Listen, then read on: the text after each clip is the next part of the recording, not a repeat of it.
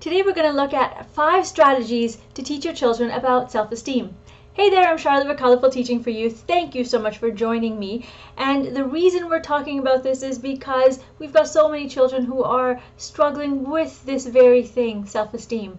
And when we allow our children to learn about it and to really value themselves, it teaches them to make good decisions for themselves and to really achieve more. When they are able to do this, they work at their highest potential, and it benefits them both inside and outside of the classroom because they start to develop a growth mindset. They start to be able to accept feedback and actually develop and work on that feedback so that they constantly improve themselves, not just from us as teachers, but from their family and from their peers, and if they work, from their employees or employers, well, not employees, but their co-workers. So this is an important lesson that we will teach our children, and so we're going to be looking at how to build their self-esteem, their confidence, and really just feel good about themselves. One of the benefits to you as a teacher is that once we do this, you'll start in time to see your need for constantly worrying about classroom management or behavior interventions or behavior management will start to decrease. So let's get on this. I've got so much to cover here. So what I'm going to do is I'm going to link to this exact post because I have a blog post written about this. It'll be in much more detail than what we're going to cover today. And I will link to it in the description. For now, in case you aren't able to get a hold of the description, it's www.colorfulteachingforyou.com/blog. But again, I'll link to the exact one in the description. Okay, so let's get started. The first one is self-acceptance. So we're going to teach our children here about how to accept themselves from the inside out. So one of the things that children do very naturally because of peer pressure and everything is they want to, or they tend to, not want to, compare themselves to other children, right? And they're looking at, what can this child do? Oh, I can't do this. What can this friend of mine do? Or how does this friend look? Oh no, I don't look as pretty. You see what I mean? So this is a constant comparison, and we want to get them to kind of move away from that and look inwards at why and how they are special and different from other kids, and what this difference means for them and for the others around them. How can they serve the world based on their gifts, not based on what other people are good at and what they feel they need to be good at. Okay, so I have 2 different activities here, one for the younger children, that means elementary children, and this is more of a superhero kind of themed activity for just looking at your goals and looking at who you are, versus the high school ones where it's very, very geared toward self-esteem and really understanding who you are as a person. Again, both of these are going to be linked in the blog post, okay? So the next step is achieve goals. And if you see me looking down a little bit, it's because I do have a lot of notes that I want to cover with you today, okay? So achieve goals. This is a 2-part thing where the first exercise is you want to get your children to write down all the things that they have achieved so far in their lives, right? Or at least what they can remember. You can do a free writing, kind of time it, and they just brain dump everything.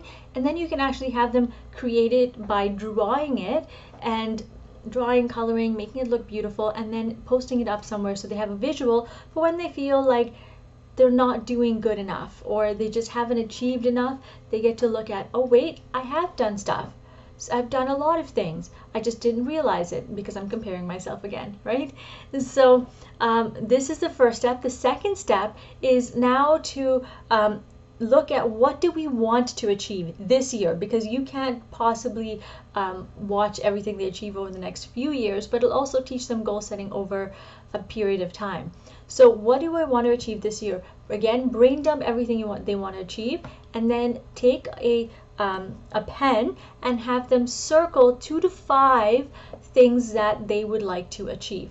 After they've circled it, they can then take a highlighter and highlight only one thing that they want to achieve. We don't want to be spreading ourselves too thin. So one thing that they want to achieve, and then you're going to take that and they're going to hyper focus on that, and they're going to work on it for the rest of the year. Now, if you're looking at how to help them with the goal setting aspect, I have two different resources for your children, one for the intermediate ones and one for the high school children. Both are both will help them really plan as they go along. Now, if you want to partake in this so that they can see you also participating, which I highly encourage, I would recommend using the high school version because it's also geared toward adults. Now, if you're a teacher and you want to focus on your teaching aspect specifically, then I've got a teacher planner as well for you. All of these are going to be linked again in the blog, but it's going to take your children right from the get-go all the way to planning and executing. And this you can use for your formative assessment, but also for student portfolios. Cool, right? So the third step, see, told you you've got a lot to cover, is be grateful. Now, a lot of the times when children have low self-esteem, they are in a space of negativity. In order to pull them out of this space and to be surrounded by the beauty that's in their lives, what we want to do is practice gratitude. So how do we do this? We're going to start with practicing just once a week. And the reason for once a week is you don't want to hit resistance. This is not an easy thing for a lot of children. Some children will say, well, I've got nothing to be grateful for. There's nothing good in my life. You see? So instead of hitting resistance, just start with once a week. When you start to see a flow, you then move to 2 to 3 times. And then when they've gotten to that habit, you move it on to 5 times. That means every day. And the reason for that is when you get to that 5 times a day, well, the other 2 days that are the weekend, your children will automatically just get to just do that on their own without even knowing it, because now you've created that habit. If you want writing prompts for your gratitude journals so that it doesn't become stale, then I have gratitude journals for each stage of your child's grade level. Again, I will link to it in the article that will be linked in the description. Okay? The fourth step is understanding limits. So here we want your children to be able to say no. This is a hard thing to say. Some kids it just comes naturally, but for someone like me, it took a long time. It took me years before I could say no. And you're not just saying no to like everything, right? But if you want the planner that we talked about, your children can go look at it and say, okay, well, it looks like I'm busy on this day. I'm not going to try and squeeze you in because it's going to make me tired, so I'm going to say, no, sorry, can't do it. Now, in the beginning, this is going to be really difficult for children, right? And it is going to make some people upset.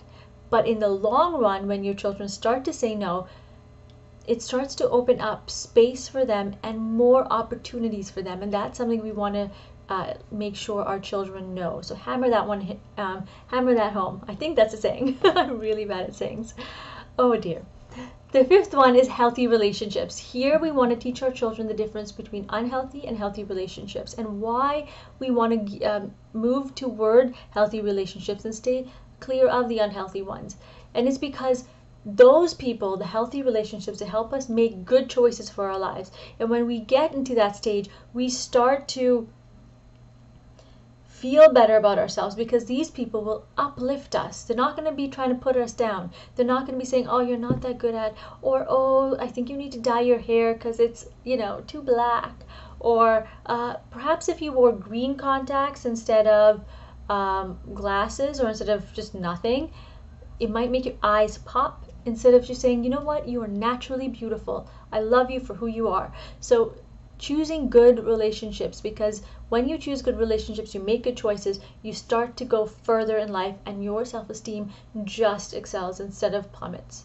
Okay, so those are the 5 steps. We talked a lot again about so much. So again, we will link to this entire article in the description. But let's recap really quickly. We looked at the relevance of teaching self-esteem to our children. We looked at 5 different strategies. Number 1 was self-acceptance. Number 2 was achieve goals. Number 3 was understanding limits. It was be grateful. Number 4 was understanding limits. And number 5 was healthy relationships.